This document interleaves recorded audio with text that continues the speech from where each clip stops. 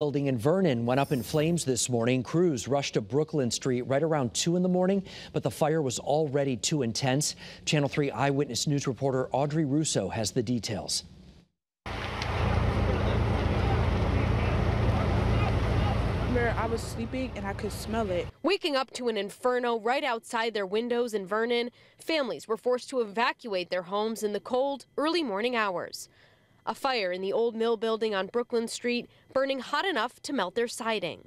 It was just a scary experience to feel that type of heat. Neighbors who called 911. Within 20 minutes, like I said, it was engulfed.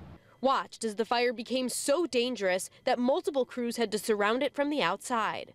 The walls on the former textile mill posing a safety hazard. They're in danger of collapse. Crews were still tackling hot spots even hours after the first calls came in.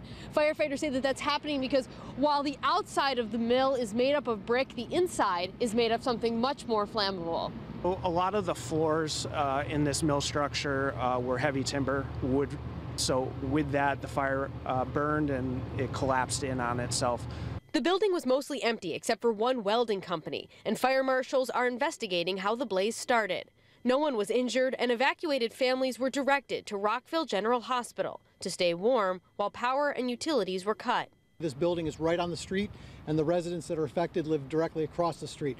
So we need that building knocked over to deem it safe. We are exhausted, but we're happy to be alive. I'm going to tell you that. They'll go back to a neighborhood that's a little less familiar. It's a piece of history gone.